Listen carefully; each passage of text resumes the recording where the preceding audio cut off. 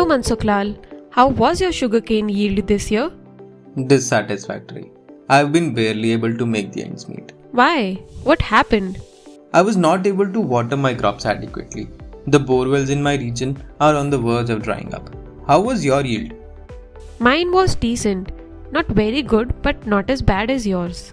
But how? I heard your village is also facing shortage of water.